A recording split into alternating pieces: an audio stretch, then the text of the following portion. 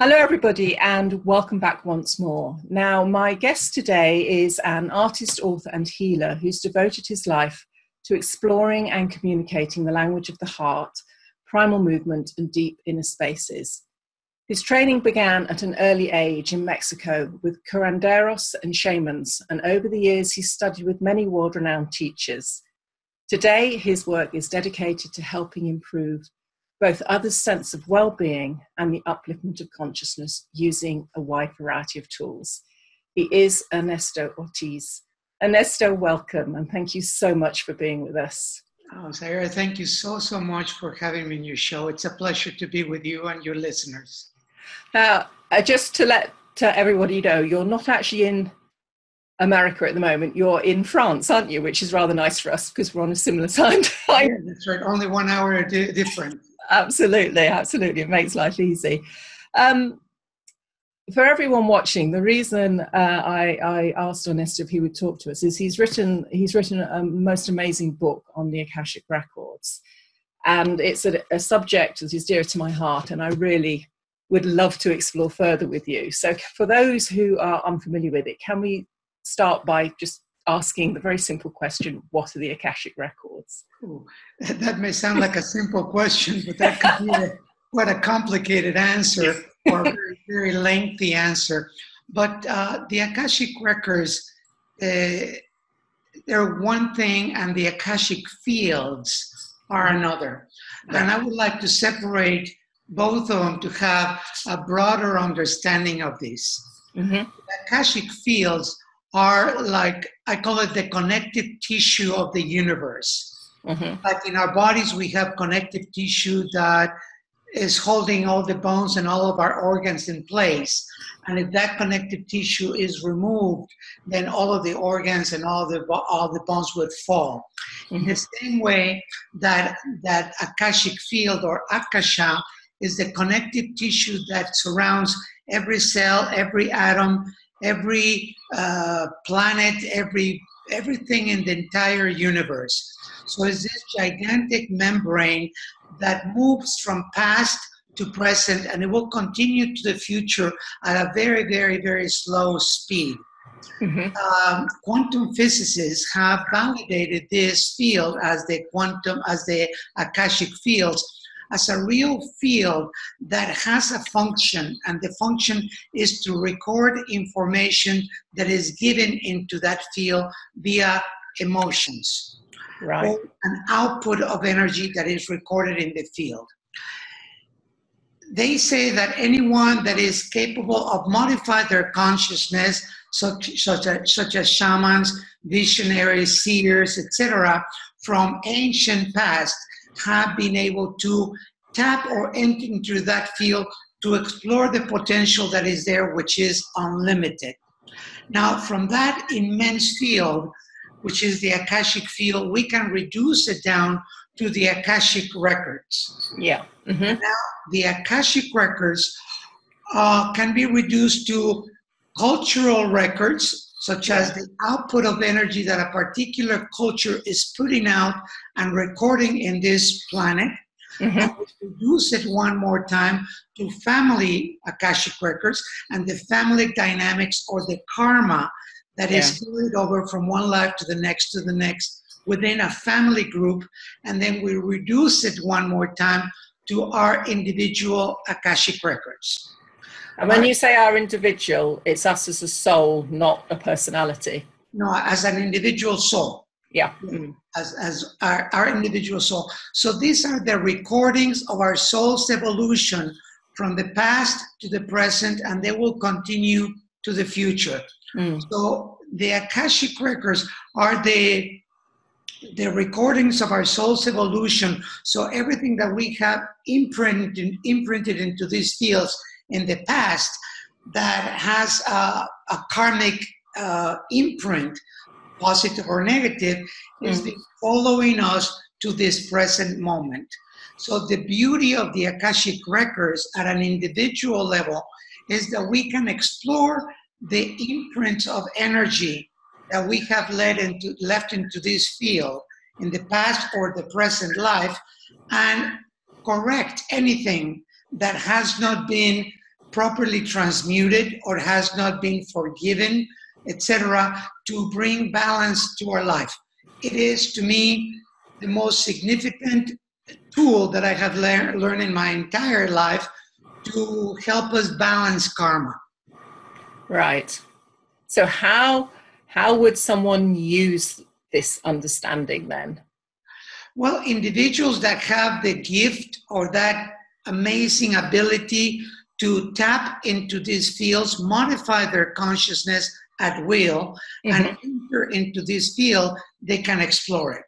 Right. You know, individuals that are more normal, like me and many others, and don't have that amazing gift, what I use and teach is a sacred prayer that was handed down to us from the Mayan tradition to be able to modify our consciousness when we repeat this prayer in a certain way, to be able to open the door of the Akashic fields so we can enter into our book of life and explore the pages or the chapters that we have written in the past.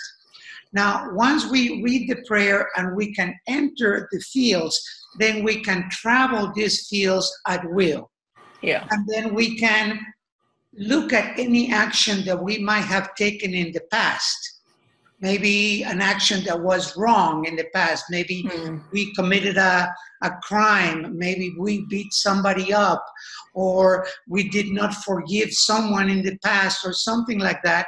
By entering this field, we can travel from the present to the past.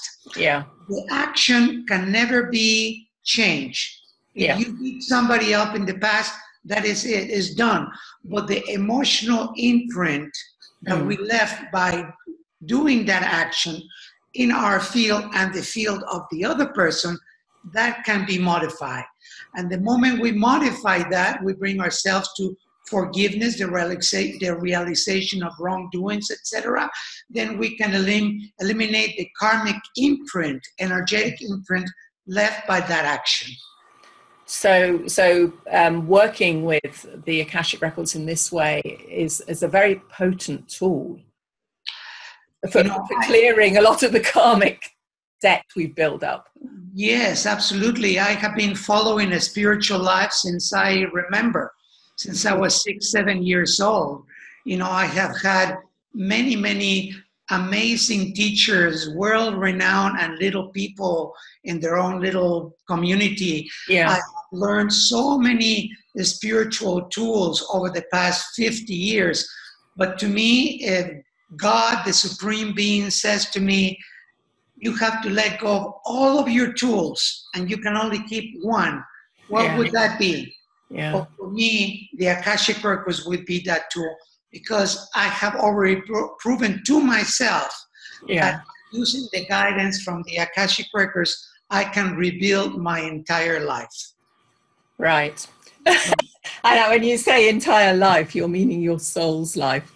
Not. I mean my entire physical, mental, emotional life due to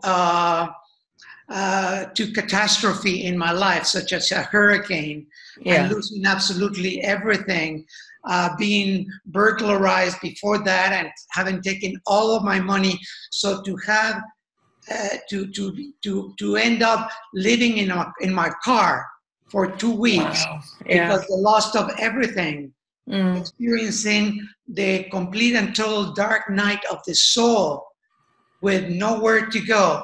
But one single light that guided me all the way to the point that I am today, which is I'm living my life, the life of my dreams, is through the guidance of the Akashic Records that have been able to do that.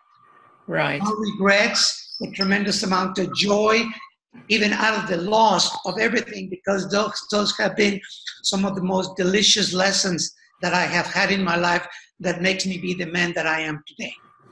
Right. So this engagement with the Akashic can help us to understand what it is. Everything. Everything. Yeah. They can. So it's taking what I call the helicopter view. It's kind of you take the big, broad view of your life, and you can see something in context and understand Yes, that's a very good way to put it. The way that I describe it in my classes is to go to the witness seat.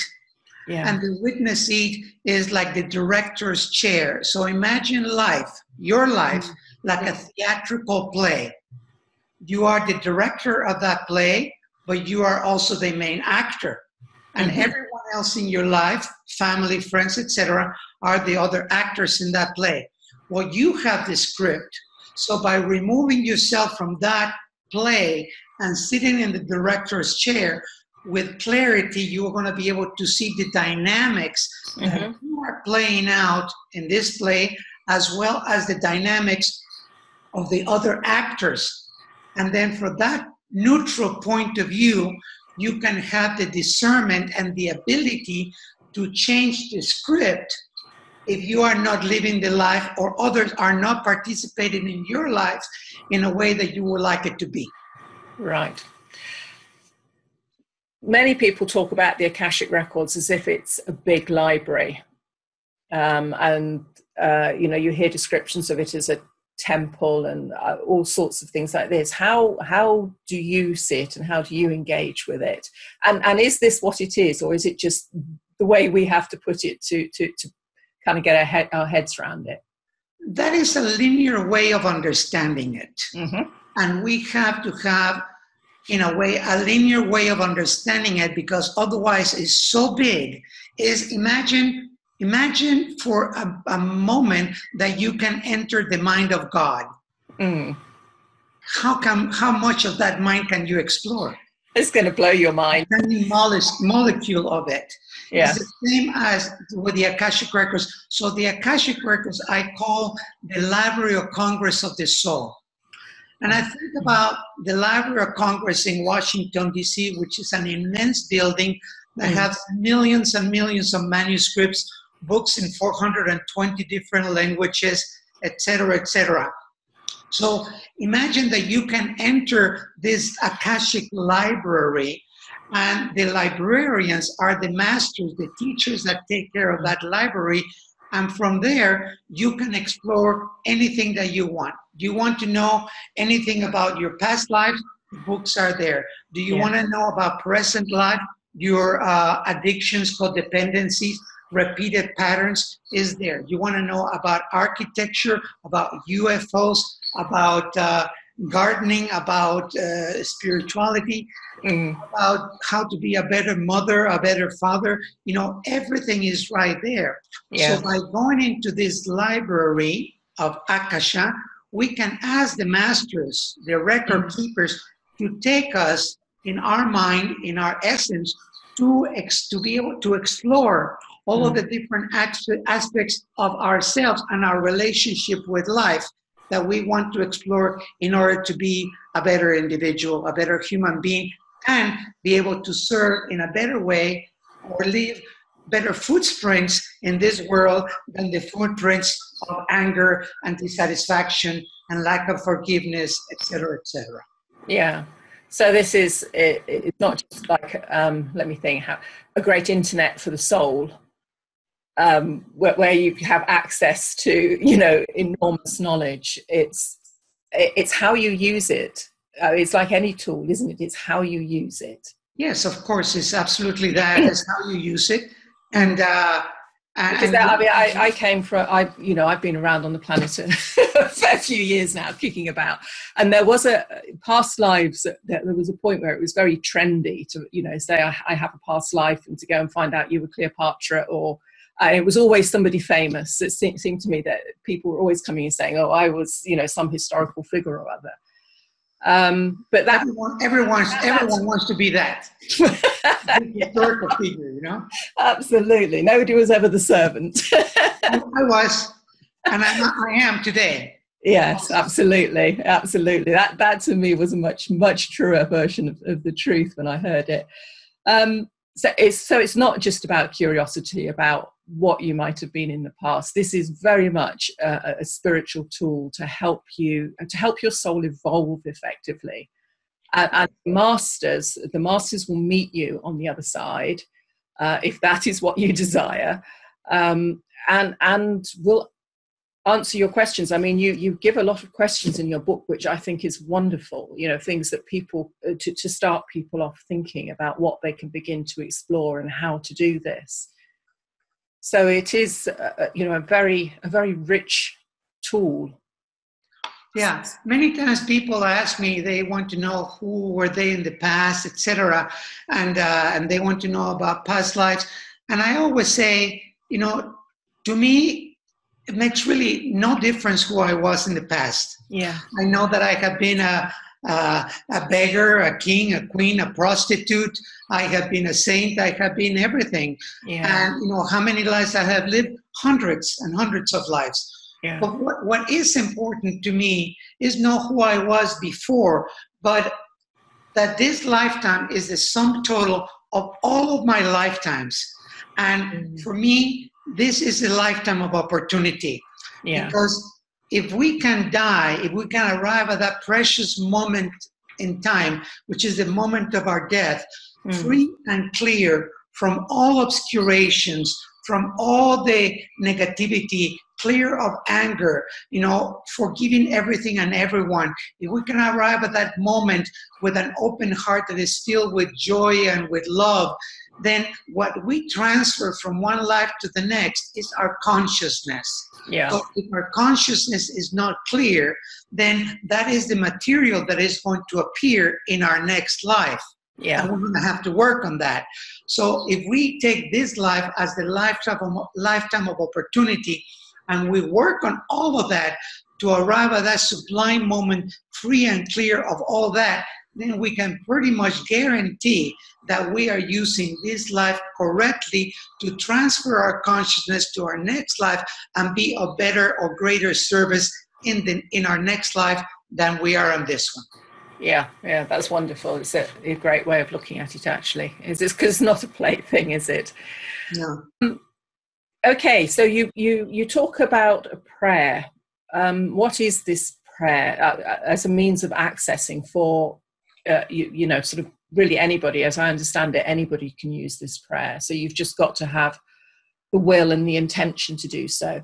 Can you tell us something about this prayer, where it came from and why it's special? Yeah, sure. This prayer came from the Mayan tradition. Mm-hmm. It was given to us by the Mayan priests and priestesses.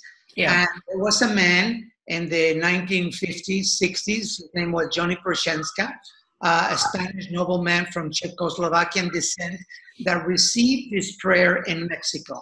Mm-hmm. He was the chosen one, as there are many chosen individuals to receive the download of certain very important and specific information. So he received this prayer, and then the original prayer was given in Mayan. So that prayer was then translated from Mayan to Spanish to English, and now to many other different languages. In my case, that is the prayer that I use, and I have had the prayer translated into 5 or 6 different languages. And each language, of course, is different. Yes. And what I look for in the integrity of the vibrational frequency of the prayer in a different language. Yeah. When we repeat this prayer with a specific formula, we repeat the prayer 3 times, and we are in the space of our heart, then the prayer creates an internal vibration that brings our frequency to a higher degree. That is, and then we are able to identify the frequency or the energy of Akasha. So right now, every one of us is vibrating at a certain frequency.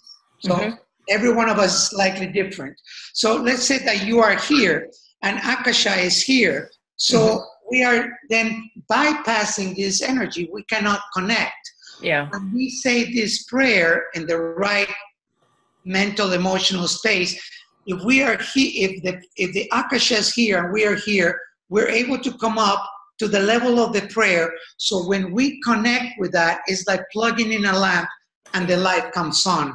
Yeah. And then from that space, we can enter the Akashic fields and navigate and explore. Yeah. Beautiful. Now, the main thing is anyone can buy the book. Yeah. And it's prayer is written in there, you know. And to me, when someone reads the book, when someone comes to my live classes, it's really the same thing. There is one important ingredient, which is to be in the space of the heart. And the biggest obstacle that anyone is going to encounter is lack of trust, doubt. And how many people doubt themselves in their life? You know, how many of us have been programmed from childhood? Maybe your father walked around when you were doing your homework and you were not very good at arithmetic, and you're adding 2 + 2 + 2 and you're writing 7, and your father hits you in the back of the head and says, "What's the matter with you? Are you stupid?" Well, that's a very strong imprint that we carry from the time of our childhood to the present. And that imprint is one that may keep us from fully plugging in or entering into the Akashic Records until we explore that belief. So there are two ingredients that make our lives be what it is today. One is our belief systems, and two is the condition of our mind. Yeah. Those two make the totality of our reality. Yeah. If we can, in a sincere, honest way, explore our belief systems, and if you create a belief system that you are stupid because your father told you that when you were 7, 8 years old, well, we have to replace that belief system for another one. Maybe you were an amazing artist, and your father did not see that because he was a numbers man. Yeah. So he layer upon you a belief that doesn't belong to you. Yeah, yeah. So when we explore our belief systems, we can change our reality. And the moment we change our beliefs and our reality, our life changes completely. Yeah. It's not the easiest of, it's one of those things that's so simple and yet so difficult in many ways. Well, that's another belief. Yeah. You know? And Absolutely. that's another belief that it is difficult. And I correct hundreds of people a year. If you believe that is difficult, then it is. But the moment you investigate where this difficult comes from, and you arrive at the root of it is difficult, and you change that from it is difficult to a simple, and I can do it with joy. Yeah. Wonderful. Yeah. Well, it changes. So someone, you know, sort of looking in, who's sort of thinking to themselves, "Oh, I'd love to be able to do that, but, you know, I don't think I can." They need to look at that, "I don't think I can," and change. Well, why shouldn't I? And wouldn't it be fun? Where did it come from? Yeah.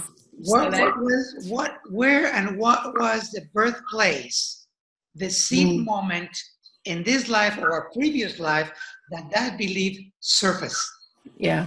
Who was there, and what was the cause? What was the emotional imprint created that makes you believe that you can't?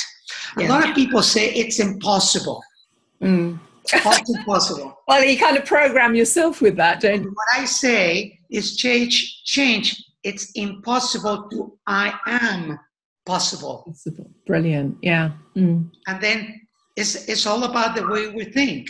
Yeah. You know, and I correct my friends all the time. You know, sometimes they think that I'm a little bit of a pain in the butt because I'm always no. Correct the way you think. Correct the way that you talk, because this is just a program that keeps on running inside of us, and that is what the Akashic Records can help us look. And then get to a point of making the changes so we can live an extraordinary life. Yeah. Yeah. So first of all, you've got to believe you can. Yes. And then using your prayer, and you give other instructions in the book as well about sort of centering and coming into your heart and things like this. And as soon as you're in that space, the records are open to you. Now, there's obviously not just your records there. There's every other soul's and animals, as well as I understand it, record there. Every conscious being. What are the protocols? Because if I go, getting a whoopee, that man I fancy, let me go and find out all about him. I mean, that to me strikes me as being very wrong. The book, for example, it's all about the initiation class, which is the level 1. Yeah. The way that I teach the Akashic Records, I teach 4 levels. Mm-hmm. So go deeper, deeper, deeper. Yeah. So the level 1 class is all about you. Is you learn to access your own Akashic Records. You learn about patterns of interference. What is this? Where is this coming from? What is it? Is this internal or external? We learn all of that so we can become the inner explorer or the inner archaeologist and truly go within ourselves to explore. Yeah. In the level 2 class, which is the practitioner class, then you learn another prayer, which is not in the book. Yeah. And that prayer gives you access to the Akashic Records of other people. So then you can become a consultant. But at the same time, that same prayer can be used to access the Akashic Records of animals, and animals that are more domesticated. If you see an eagle flying in the sky, you cannot just go, oh, blah, blah, blah, blah, blah, blah, blah, and access the Akashic Records of that eagle. It has to be something that is more present. Yeah. But the beauty of the second level or this prayer is that gives you also access to the Akashic Records of animals, buildings, sacred sites, nature. In other words, the Akashic field opens completely because everything is alive. Yeah. So animals are alive, nature is alive. If you ever want to communicate with undines and fire salamanders, with sylphs, with the beings of nature, they are there creating nature for us every single day. But we don't acknowledge or we don't connect. We don't call them. So with the Akashic Records, we can call them out to come out and play. And we can learn so much. We can reconnect in a very deep and intimate way, like our ancestors used to do with nature and the Akashic Records. Yeah. And also, I would like just to briefly say that, for example, sacred sites, most sacred sites around the world are dead today. They have become theme parks for tourists. Yes. You can go to Machu Picchu. I go almost every year. You can go to sacred sites in Mexico and Egypt, all over the world. I've been to most all of them. And those sites are dead. They're just for tourism. They don't use those sites for ritual and ceremony anymore. However, the Akashic imprint left behind by the builders, by the architects, the slaves, the cooks, everyone is still in the stones. Right. And with this prayer, we can bring out of the temple or the sacred site the information that is stored in there for our benefit and our use. Yeah. So many times the question is, what was your contribution to this site? If you're attracted to the pyramids in Egypt and you go there and you just have this tremendous deja vu type thing, well, what was your contribution? Were you a slave, an architect, a priest, a priestess? And the Akashic Records, by bringing this information out of these sacred sites, can be incredibly useful for us. Yeah, yeah.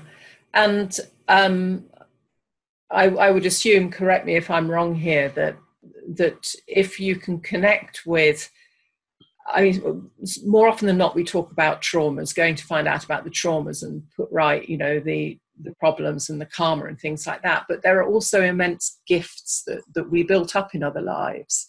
I call it merit. Yeah, yes. So we can access that and maybe plug back into knowledge and understanding and gifts that we developed in previous lives. 100%. That's why I mentioned the word inner archaeologist a few minutes ago. Yeah. Mm-hmm. When we truly embark in a sincere, devout exploration of ourselves with a spiritual tool, in this case, we're talking about the Akashic Records. Mm-hmm. So by taking that tool, we start digging like an archaeologist, looking for whatever is inside of this mountain. Yeah. And as we dig, we're going to find the skeletons. And many people get discouraged when they find one or two skeletons because they go, oh my God, I did so wrong, so bad in the past. Yeah. But when we bring the skeletons to the light, they simply dissolve. Yeah. Turn into dust. And as we continue digging, we're also going to find the jewels, the gems that we left there. And those are the treasures that we bring back and we place in our altar to remind us of the merit and the accomplishment that we have had in previous lives. Remember what I said a little while ago, that this is the sum total of all of our lifetimes. Yeah. So if you, the listeners, are fortunate enough to be sitting in front of a computer, if you have heating your house, if you have running water, if you walk half a block to get food to put in your table, if you have a job and some money in your pocket, a little bit or a lot, if you are not suffering at the level of suffering of so many other people around the world, deep suffering, then you have done something right in previous lives for you to be able to exactly where you are today. Yeah. Stop complaining and do the work that is required for you to be the most magnificent person, the most magnificent human being. The potential is within every one of us. Every one of us comes with the same built-in equipment. We just have to learn how to use it. And then once we do, then start impacting the life of others around us, because we are the ones that we have been waiting for. We are the teachers, we're the prophets, we're the mystics, we're the saints, we're the scientists, we are everything. Yeah. And we're here to make a difference in the world, to bring peace, to bring the essence of love, to learn and reawaken the language of the heart, and then share that with others so we can make this world a better place. And I know, and I am committed 150% to see the world change in 9 lifetimes. It is impossible and unrealistic for me to think that the world will change completely in the way I see it in my mind in my lifetime. It's not going to happen. Yeah. But I can plant the seeds in the consciousness of hundreds or thousands of people, as you can, and you are doing with your show, so the awakening process can truly begin, and together we can make a significant difference in this beautiful planet of choice that we have. Yes, that's wonderful. It really is wonderful, because one of the questions I was going to ask you is what is going on with the world? Because it seems like, it's spiraling down into chaos. But actually when you look, there are so many amazing things happening, and we just never hear about them. And there are so many amazing people doing incredible work that reality of chaos and destruction is totally offset by what is also there if you choose to look for it. And yes, where's it going? Well, I am fortunate that with my teachings, I am able to travel all over the world. And even if it was not with my teachings, I'm a lover of travel. And I travel to all over to look at and record with photography in indigenous cultures. Yeah. And I see how the reptilian brain is still very much a part of many people, many cultures around the world. So it's a slow, gradual evolution of the reptilian brain to the enlightened brain. We are moving from a carbon-based human being to a crystalline human being that is capable of resonating at higher frequencies. However, we see it in governments around the world. We see it with the government of the United States and who is running the country, and how there is no true kindness and compassion. So we need to bring that essence to the world. So we are pulling a rubber band from both ends. Yeah. And sooner or later, that rubber band is going to have to snap. Yeah. And those of us that are working as diligently as we can to bring consciousness and light to the planet, little by little are going to overtake the darkness that is in this planet. But we have to come together. We cannot be complacent. We cannot be plugged into spiritual consumerism, which is the same as regular consumerism and materialism. You know, we really have to wake up and to say, enough. Enough is enough, you know, and it's not just about me and my comfort, but it's about everyone and what I can contribute. What can I do to make this place a better place? Are you a taker, a user, or you're simply an admirer of what is there? And instead of taking, you leave behind something, even if it's just your essence or a prayer. Make this place or that place that you're visiting or going, that you're observing, in a better shape that you found it. Yeah, yeah. Your passion is inspiring. It really is. Yes, I mean, it's. I do have people say to me, you know, this is such hard work, and it's just me, and I'm tired, and you know, what difference am I going to make? But the reality is every single one of us has a part to play. Absolutely. And to me, I don't say this is hard work, because then I will become hard. Yes. This is the word self-talk.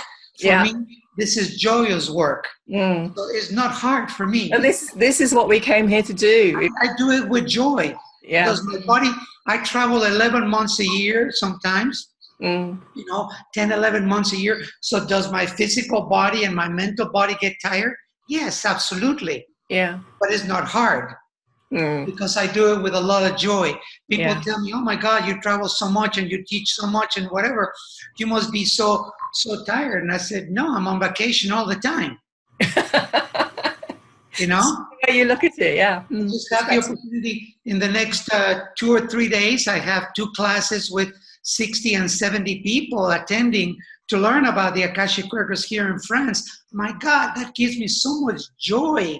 Yeah. You know, to be able to be in a humble way and in front of these people, to transfer, you know, the essence of the totality of this teaching, so they can go deep within themselves and truly get to that point of knowing that if the wings of a butterfly makes a significant difference in the weather in the Amazons, that we also can make a difference in this world. And also would like to say, for those individuals that think that don't make a big difference in the world, have you ever walked a mile or a kilometer with a very small stone in your shoe? Wonderful. Yes. Ouch. Absolutely. And a little tiny stone makes a significant difference in your whole body. Yeah. So we, as little as we may be, when we acknowledge that we are within ourselves the essence of the divine, and we plug into that essence, that the divine mind has conceived us in a perfect way, we are the ones that have reconceived ourselves in a different way. So we plug ourselves into the mind of the divine, and we see ourselves as the divine mind has conceived us to be.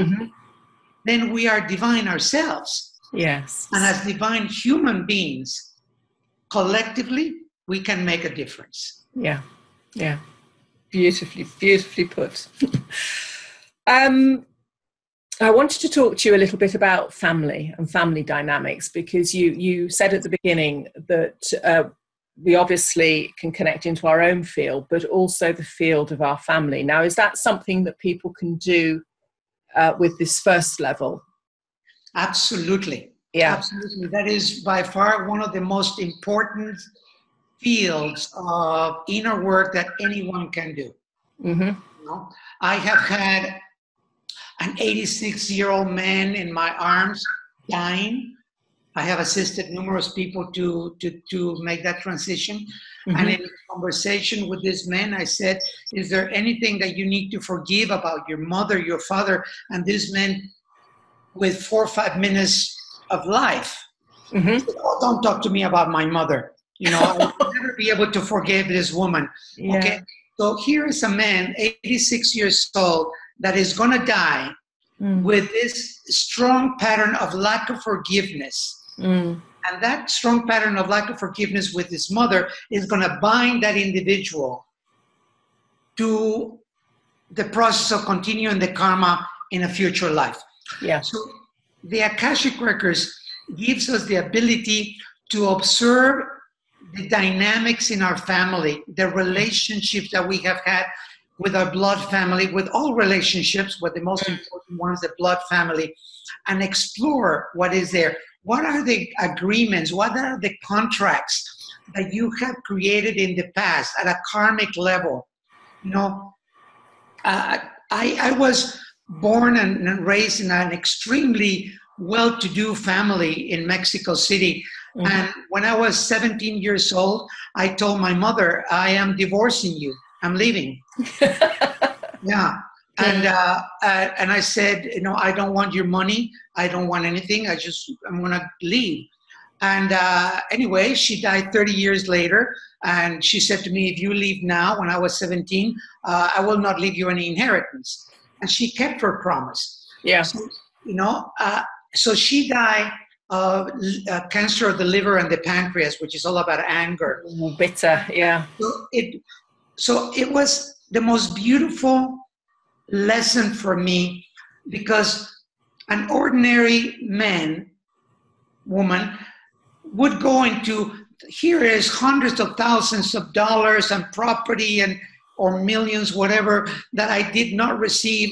And after the hurricane, when I could have used some of that money, I'm living in my car, you know. You know, so people can go to anger and regret and all of these. Mm-hmm. And for me, with the Akashic Records, as I investigated the family dynamics and the karmic relationship with my mother, gave me the ability to understand that at inner levels, at a soul level, we created an agreement.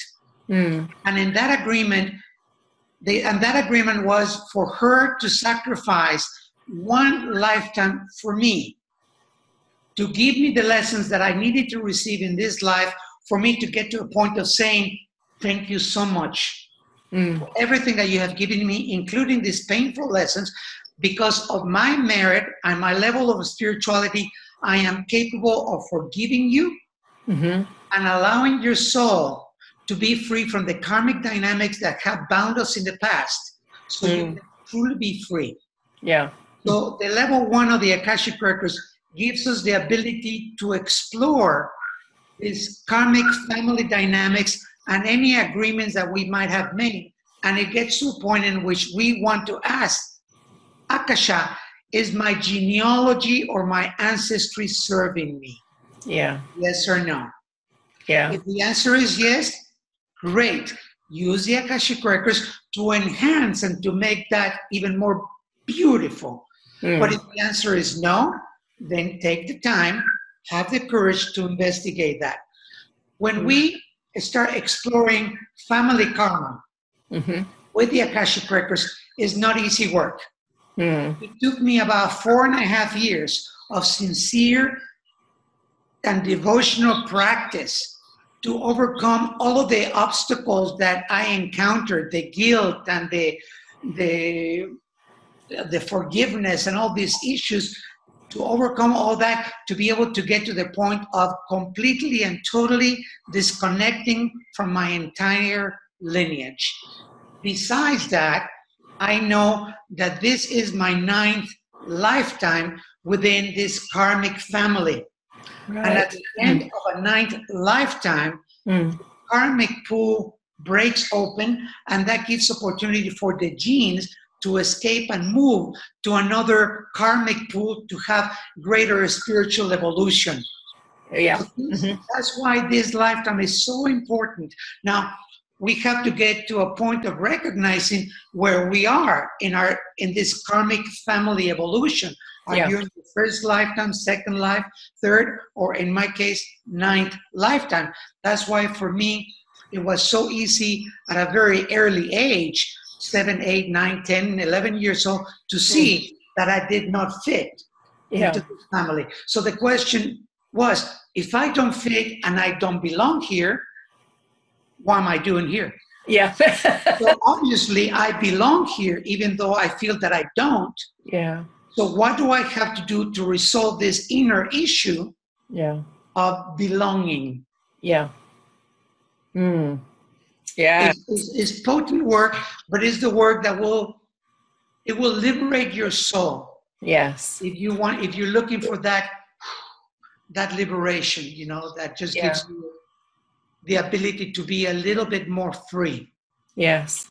One thing I said to myself many, many years ago, when I was wrestling with family and other issues, and it was whatever it takes, I want to sort it out this lifetime, because I do not want to come back and eat this dish cold again. Absolutely. What happens, if you don't put on your big girl panties and get on with it, it'll come back and back. Absolutely. Until you do. Any karma from the smallest to the biggest, if you don't resolve that karma, if you don't bring inner peace to that relationship with yourself or with another, that will become that is not becomes it is a condition, is a part of the condition of your mind. Yes. And a condition of your mind is part of your consciousness. And that consciousness is what gets transferred from one life to the other. So you're either going to come with a full book of unresolved karmic issues that you have to deal with and work with in your next life, or you're going to come with a clear slate. So I know that in my next lifetime, I am going to be born in a conscious family. Yeah. This lifetime, I didn't. So it was only through the good merit, the good karma that came with me from previous lives, I was able to recognize, separate, and from early childhood create the conditions in my life that opened my eyes to true spirituality, to shamanism, etc. Yeah. Because otherwise I would be right now sitting behind a desk, being a banker or a dentist like my mother was, Yeah. Hardest thing that I ever wanted to be. Yeah.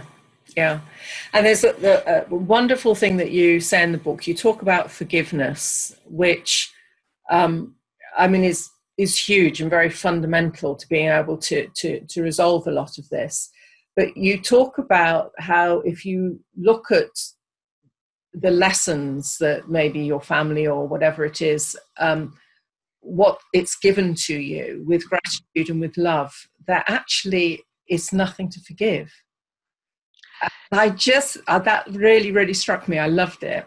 Yeah, that's a powerful part. And in my level 1 classes or retreats, I do emphasize and talk about forgiveness for quite a while. Yeah. I always ask at some point at the beginning of the class, before I talk about forgiveness, I ask the question, how many of you are dealing with patterns of forgiveness? That you have to forgive yourself or somebody else? And nearly 100% of the people raise their hand. Yeah.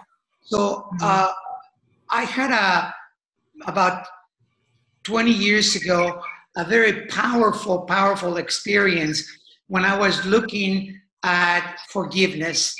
And through the Akashic Records and another technique that I was using at the same time, because we can mix techniques. The Akashic Records are the platform that enhances everything.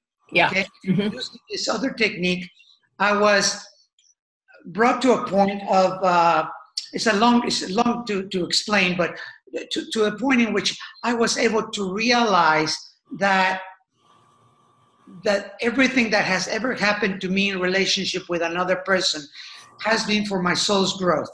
As painful as it might have been.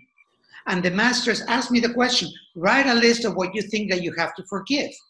Okay. And I was dealing with my mother. So I was writing all kinds of things. And the first thing that I wrote that I wanted to forgive is I don't ever want it to be anything like you. Yeah. For example. So I wrote this long list. And when I finished that list and I was asked to look at it and connect energetically to each of the items that I wrote, then the next question was, how do you feel about yourself when you learn something that makes you be a better man? And for me, the answer immediately was grateful. I feel gratitude. If anything at all that I'm doing in life, and I ask my friends, please, if I do something wrong, show it to me. Yeah. because I will learn from that.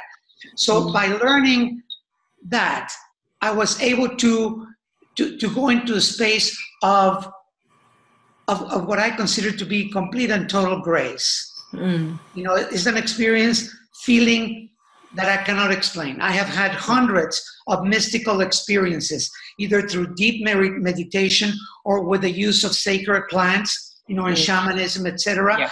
Just unbelievably beautiful, but nothing like this, the sweetness of the grace of forgiveness. And when this experience came to an end, the master said to me, what do you have to forgive if you can be in the space of gratitude?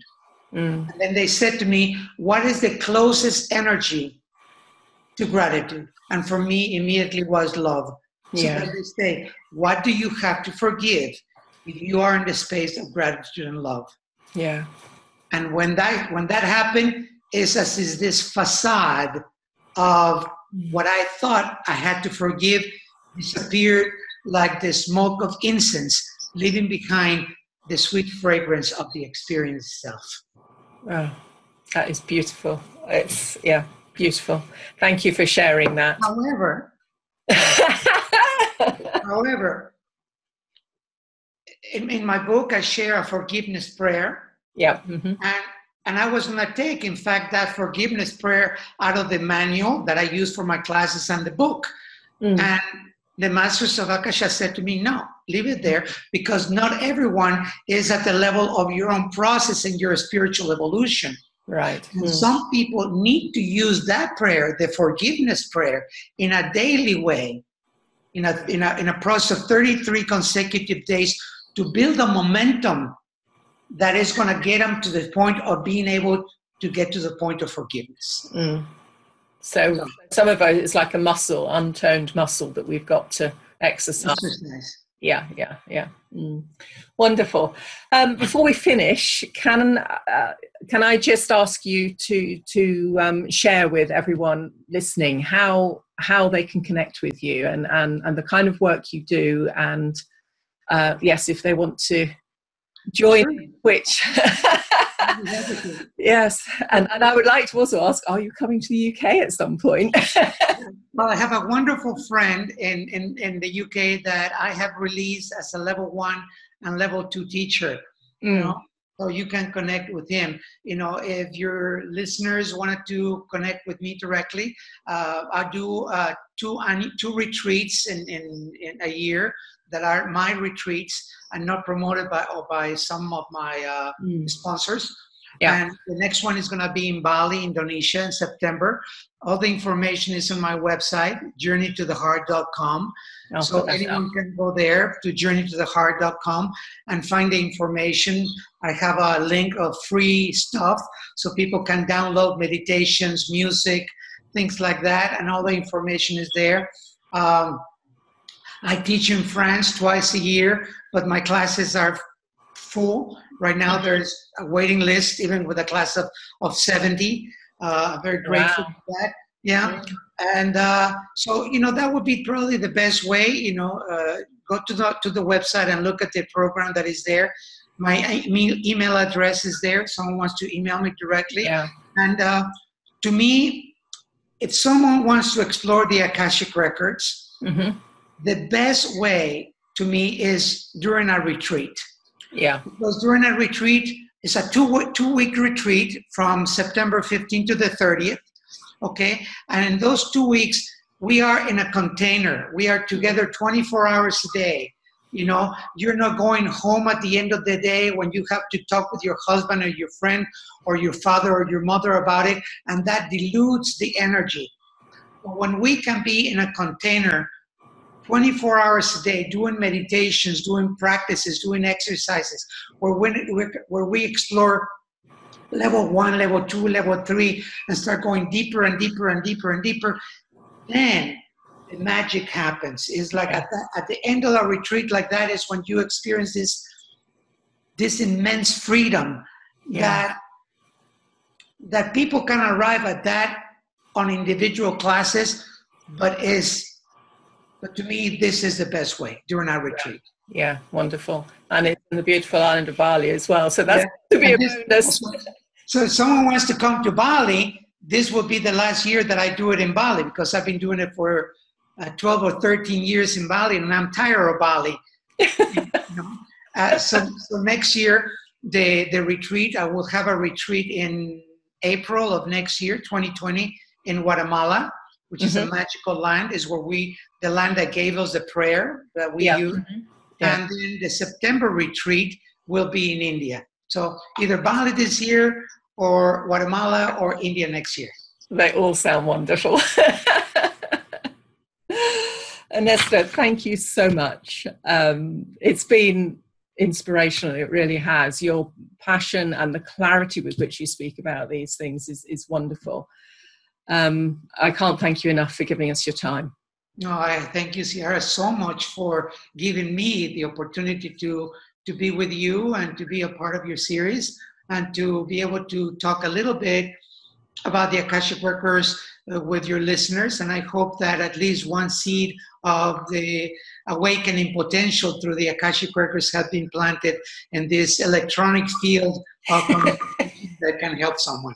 Absolutely wonderful. Thank you. And thank you everyone who's listening. And I'll be back again tomorrow with another speaker. Thank you. Goodbye.